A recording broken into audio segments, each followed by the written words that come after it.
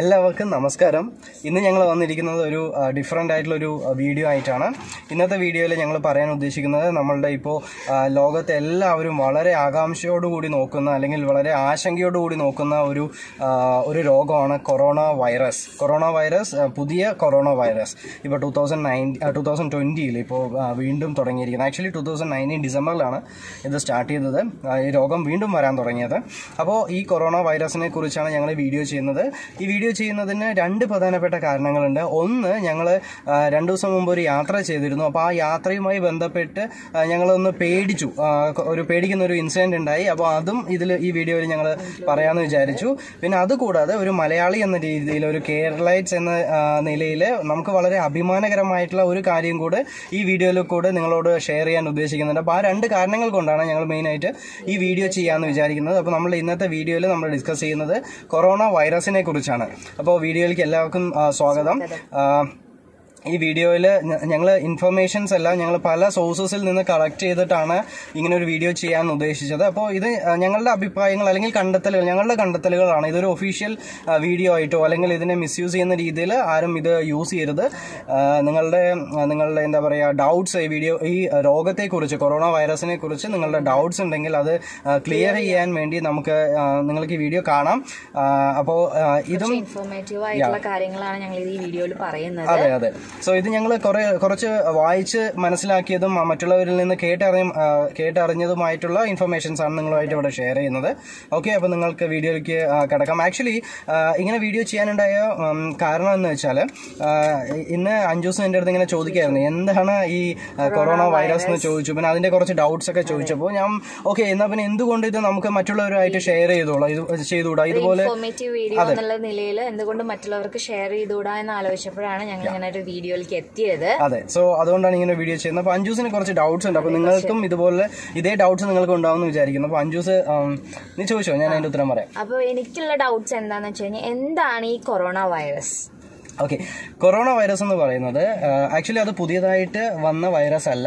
ഈ corona family എന്ന് പറയുന്നത് 2002-ലും 2012-ലും 2012-13 കാലഘട്ടത്തിൽ വന്ന മേഴ്സ് അല്ലെങ്കിൽ സാസ്, ഈ രണ്ട് രോഗങ്ങൾ വന്ന അതേ ഫാമിലിയിൽപ്പെട്ട ഒരു വൈറസാണ് കൊറോണ വൈറസ് എന്ന് പറയുന്നത്.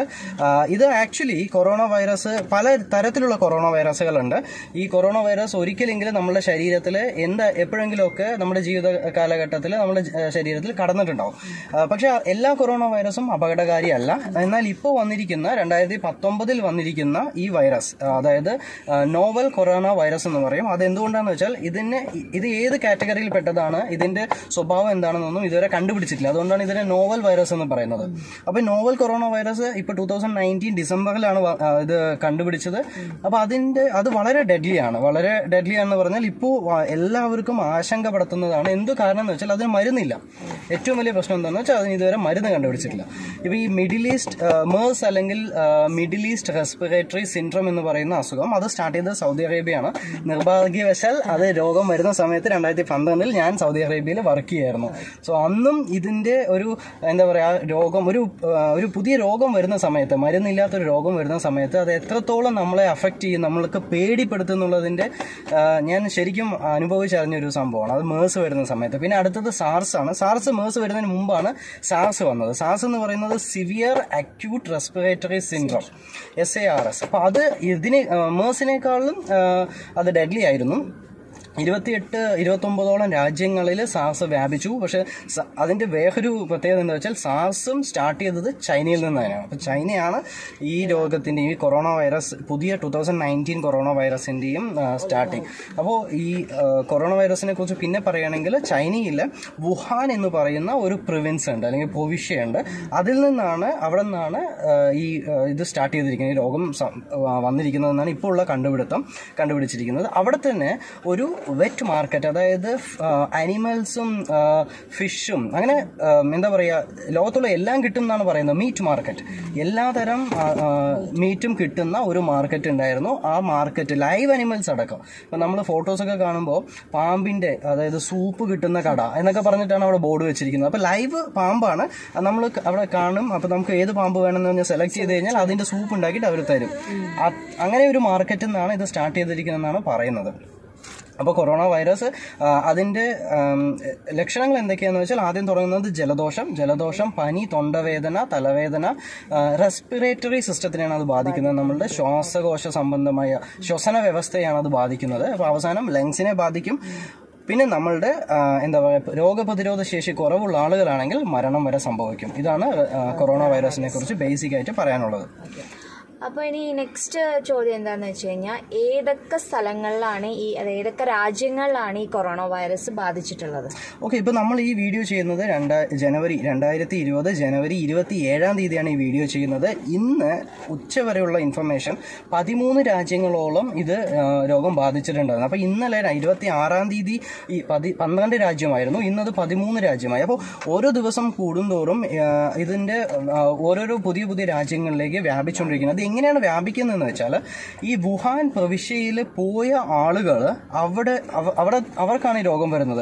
ഈ വുഹാൻ പ്രവിശ്യയിൽ പോയ ആളുകൾ അവർ ഏത് രാജ്യത്തേക്കാണ്, ഇപ്പോൾ ചൈനക്കാർ മറ്റു രാജ്യത്ത് താമസിക്കുന്നവരാണെങ്കിൽ അവർ ആ രാജ്യത്തേക്ക് തിരിച്ചു പോകുമ്പോൾ അത് ആ രാജ്യത്തെ രോഗമായിട്ടാണ് റിപ്പോർട്ട് ചെയ്യുന്നത്. ഇപ്പോൾ ഒരു ചൈനക്കാരൻ വുഹാൻ പ്രവിശ്യയിൽ നിന്നും കേരളത്തിലേക്ക് പോയി കഴിഞ്ഞാൽ കേരളത്തിൽ അവൻ അവിടെ വെച്ചാണ് അത് രോഗം കണ്ടുപിടിക്കുന്നതെങ്കിൽ കേരളത്തിലും റിപ്പോർട്ട് ചെയ്തു എന്നാണ് പറയുന്നത്. അപ്പോൾ അങ്ങനെ നോക്കുമ്പോൾ ഇന്ന് 13 രാജ്യത്തോളം രാജ്യങ്ങളിൽ ഇത് സ്പ്രെഡ് ആയിട്ടുണ്ടെന്ന് വേണം പറയാൻ. അപ്പോൾ അതിൽ നമുക്ക് ഒരു മലേഷ്യയിൽ താമസിക്കുന്ന നമുക്ക് അതിന് പേടിക്കേണ്ട ഒരു കാര്യമുണ്ട്. കാരണം മലേഷ്യയിൽ 4 പേർക്ക് കൊറോണ വൈറസ് കൺഫേം ചെയ്തിട്ടുണ്ട്. ഇന്ന് രാവിലെ അടക്കം 4 പേർക്ക് കൺഫേം ചെയ്തിട്ടുണ്ട്. അത് 4 പേരും ചൈനക്കാരാണ്. അതിൽ 4 പേരിൽ അവർ 4 പേരും ഒരു രീതിയിൽ ബന്ധപ്പെട്ടിരിക്കുന്നത്. ഒരു 12 പേരടങ്ങുള്ള ഒരു ഫാമിലിയിലത്തെ 4 പേരാണ് ഇത്. അവർ 12 പേരടങ്ങുന്ന ആൾക്കാർ അവിടെ ചൈനയിൽ വുഹാൻ പ്രവിശ്യയിൽ അവർ ട്രാവൽ ചെയ്തിരുന്നു. അവിടെ നിന്നാണ് അവർക്ക് ഈ രോഗം വന്നിരിക്കുന്നത്. അണ്ടർ കൺട്രോൾ ആണെന്നാണ് ഇപ്പോൾ ഹെൽത്ത് മിനിസ്ട്രി പറഞ്ഞിരിക്കുന്നത്, മലേഷ്യൻ ഹെൽത്ത് മിനിസ്ട്രി പറഞ്ഞിരിക്കുന്നത്. എന്നാലും എത്ര പേർക്ക് ആക്ച്വലി ഇത് വ്യാപിച്ചിട്ടുണ്ടെന്ന് നമുക്ക് പറയാൻ പറ്റില്ല. USA, Australia, Taiwan, south Korea, പിന്നെ ഫ്രാൻസ്, ഓസ്ട്രേലിയ, അങ്ങനെ എന്താ പറയുക, നമ്മുടെ നേപ്പാൾ, തൊട്ടടുത്ത് കിടക്കുന്ന നേപ്പാൾ, ഇവിടെ എല്ലാം വ്യാപിച്ചിട്ടുണ്ട്. അങ്ങനെ 13 രാജ്യങ്ങളിലാണ് ഇത് മൊത്തം. സിംഗപ്പൂർ റിപ്പോർട്ട് ചെയ്തിട്ടുണ്ട്. ഇത് 13 രാജ്യങ്ങളാണ് വ്യാപിച്ചിരിക്കുന്നത്. ഓക്കെ, അപ്പോൾ എൻ്റെ നെക്സ്റ്റ് ചോദ്യം എന്താണെന്ന് വെച്ച് കഴിഞ്ഞാൽ ഇപ്പം എന്താണ് നമ്മുടെ വുഹാൻ എന്നുള്ള സ്ഥലത്ത് ആ മാർക്കറ്റിലെ കറണ്ട് സിറ്റുവേഷൻ എന്താണ്? ഓക്കെ, വുഹാൻ എന്ന് പറയുന്ന ആ പ്രവിശ്യ വളരെ വലുതാണ്.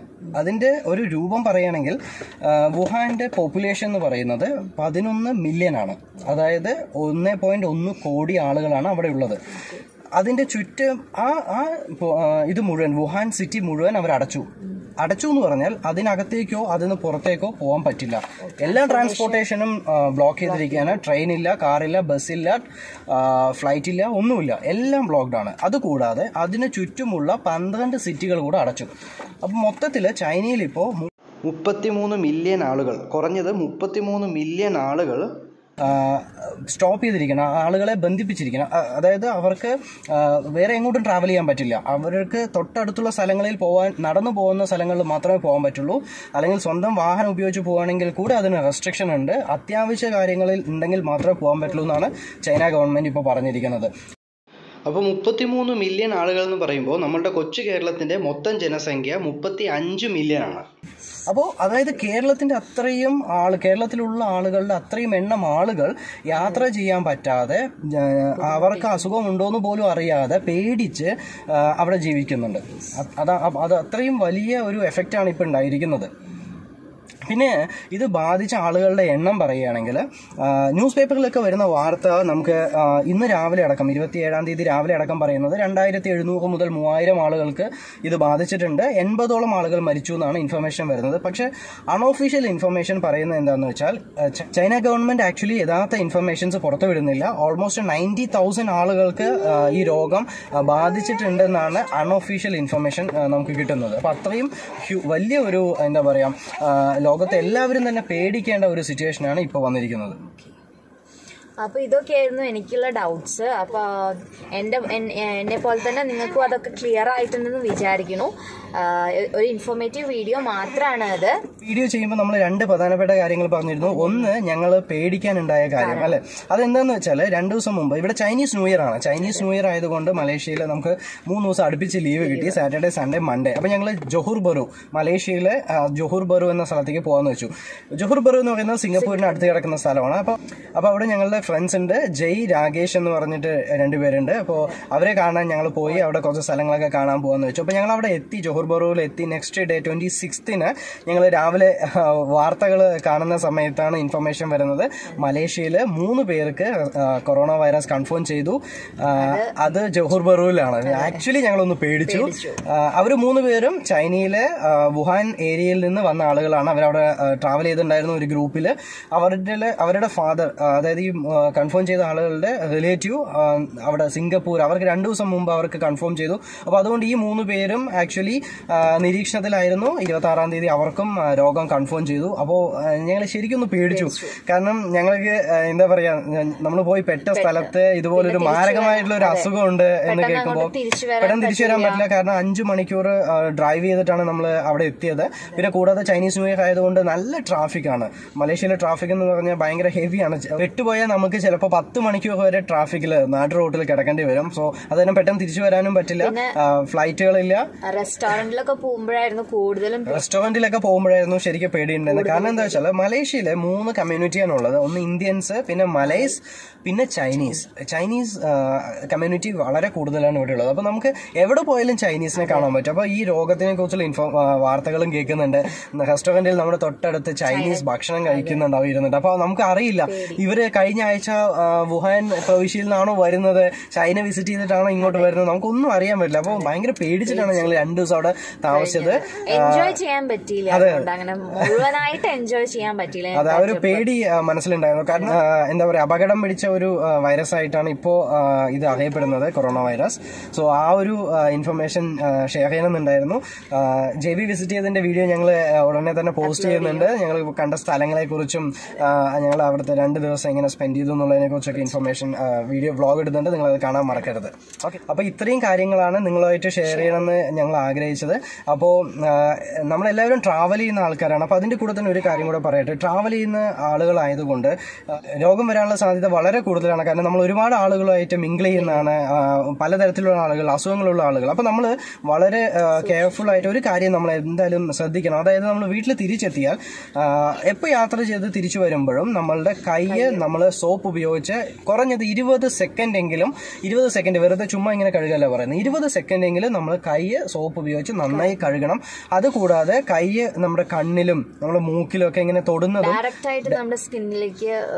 നമ്മുടെ ശരീരത്തിനകത്തേക്ക് ബാക്ടീരിയ കടക്കാതിരിക്കാനുള്ള ഇത് നമ്മൾ ശ്രദ്ധിക്കണം. അപ്പൊ അതിന് കൈ എന്നും നമ്മൾ വൃത്തിയായിട്ട് സൂക്ഷിക്കുക. അത് ഏറ്റവും പ്രധാനപ്പെട്ടതാണ്. യാത്രകള് നന്നായി വെള്ളം കുടിക്കുക. യാത്ര ചെയ്യുന്ന സമയത്ത് നന്നായി വെള്ളം കുടിക്കുക. ഹൈഡ്രേറ്റ് ആയിട്ടിരിക്കണം. നമ്മുടെ ബോഡിക്ക് ആ വൈറസിനെ ചെറുക്കാനുള്ള കഴിവ്. അതെ, ഈ കൊറോണ വൈറസ് എങ്ങനെയുള്ള ആളുകളെയാണ് ബാധിക്കുന്നത് നോക്കിക്കഴിഞ്ഞാൽ രോഗപ്രതിരോധ ശേഷി കുറഞ്ഞ ആളുകളെയാണ് ഇത് കൂടുതലായിട്ടും അഫക്ട് ചെയ്യുന്നത്. എല്ലാവരിലും ബാധിക്കുന്നുണ്ടെങ്കിലും എല്ലാവർക്കും അത് പ്രശ്നം ഉണ്ടാക്കുന്നില്ല കൊറോണ വൈറസ്. പക്ഷേ രോഗപ്രതിരോധ ശേഷി കുറവാണെങ്കിൽ നമുക്ക് മരണം വരെ സംഭവിക്കാം. അതുകൊണ്ട് എല്ലാവരും ഹെൽത്തി ആയിട്ടിരിക്കുക. എന്താ പറയാ, ട്രാവൽ ചെയ്യുമ്പോഴെല്ലാം എല്ലാവർക്കും സൂക്ഷിച്ച് ട്രാവൽ ചെയ്യാം. ഇപ്പോ എനിക്ക് അറിയാൻ പറ്റിയത് മലേഷ്യയിലേക്ക് വരുന്ന ചൈനീസിനൊക്കെ എയർപോർട്ടിലൊക്കെ ഇവരെങ്ങനെയാ അത് ഹാൻഡിൽ ചെയ്യുന്നത് വെച്ചാൽ, എല്ലാ എയർപോർട്ടിലും ലോകത്ത് ഇപ്പോൾ ഓൾമോസ്റ്റ് എല്ലാ രാജ്യത്തും അവരെന്താ ചെയ്യുന്നത് വെച്ചാൽ ചൈനയിൽ നിന്ന് വരുന്നവരെ മാത്രമല്ല എല്ലാ രാജ്യത്തു നിന്ന് യാത്ര ചെയ്യുന്നവരെയും അവർ എയർപോർട്ടിൽ സ്ക്രീനിങ് ചെയ്യുന്നുണ്ട്. അതായത് തെർമൽ സ്ക്രീനിങ് ചെയ്യുന്നുണ്ട്. ഒരു മെഷീൻ ഉപയോഗിച്ചോ അല്ലെങ്കിൽ വലിയൊരു സ്ക്രീനിങ് മെഷീൻ ഉണ്ടാവും, അതിന്റെ ഉള്ളിലൂടെ നമ്മൾ കടന്നു പോകും. അപ്പൊ നമുക്ക് പനിയോ അതുപോലെയുള്ള എന്തെങ്കിലും ഡിഫറൻസ് ഉണ്ടെങ്കിൽ അതിൽ കാണാൻ പറ്റും. ഇമ്മീഡിയറ്റ്ലി അവർ നമ്മളെ ഹോസ്പിറ്റലിൽ കൊണ്ടുപോയിട്ട് നമുക്ക് ട്രീറ്റ്മെന്റ് തരും. എല്ലാ എയർപോർട്ടിലും ഇത് സ്റ്റാർട്ട് ചെയ്തിട്ടുണ്ട്. പക്ഷെ എന്നാലും ടൂറിസ്റ്റുകളുടെ ഒരു യാത്ര വളരെ കുറഞ്ഞിരിക്കുകയാണ് ഈ സമയത്ത്. അപ്പൊ ഇത്രയും ഇൻഫർമേഷൻസ് ആണ് നിങ്ങളുമായിട്ട് ഞങ്ങൾ ഷെയർ ചെയ്യാൻ ആഗ്രഹിച്ചത്. അപ്പൊ ഇതുപോലുള്ള ഈ വീഡിയോ നിങ്ങൾക്ക് ഇഷ്ടപ്പെട്ടെങ്കിൽ ലൈക്ക് ചെയ്യാൻ മറക്കരുത്. കൂടാതെ നിങ്ങളുടെ ഫ്രണ്ട്സുമായിട്ട് ഷെയർ ചെയ്യണം. അപ്പൊ നിങ്ങൾക്ക് എല്ലാവർക്കും ഈ വീഡിയോ ഇഷ്ടപ്പെട്ടു എന്ന് വിചാരിക്കുന്നു. ഇഷ്ടപ്പെട്ടെങ്കിൽ നിങ്ങൾ ലൈക്ക് ചെയ്യണം. കൂടാതെ നിങ്ങളുടെ ഫ്രണ്ട്സുമായിട്ട് ഷെയർ ചെയ്ത് എല്ലാവർക്കും ഇത് എത്തിക്കണം.